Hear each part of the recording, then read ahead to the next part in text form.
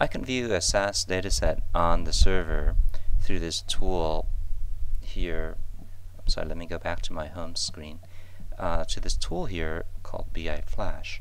If I were to click on it or tap on it, it's going to connect to the server, the SAS server, and it's going to load the data that I can view. Now, if I were to go to this dataset view here, it will list all the datasets that are available at this particular library. If I were to tap on that library, it shows me other libraries that I've been granted permissions to. So for example, if I look at this other library, these are the datasets available. So if I go back and look at the original library, I can see all those datasets. And let's say I want to view this dataset AE2. If I were to tap on that, it will show me the first 20 rows observations of that dataset. So I can scroll through and see all the 20 rows. If I wanted to move to the next block, next group of observation, I can click on this right arrow here. That would show me the next 20 rows. In this case, it's the 21st to the 40th row. If I want to see all the different blocks, I can click on this here, the chunk, if you will.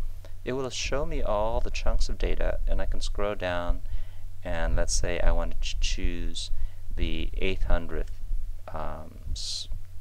row, 860th row.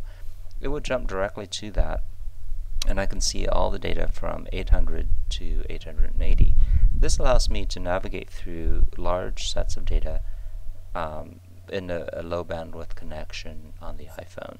So if I were to also use the slider tool down here, I can slide it over to a particular chunk of data anywhere in my entire data set. In this case, I jump to the 761th row. That looks fine.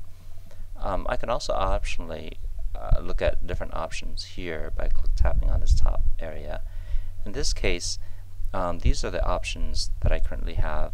I can look at the attributes, which are like the proc contents. I can look at the formats, or I can look at the variable names or labels.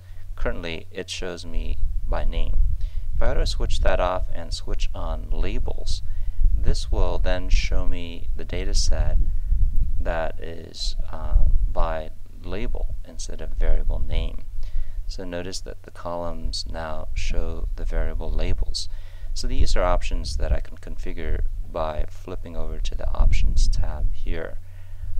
That would allow me to select any different types of labels instead of the variables.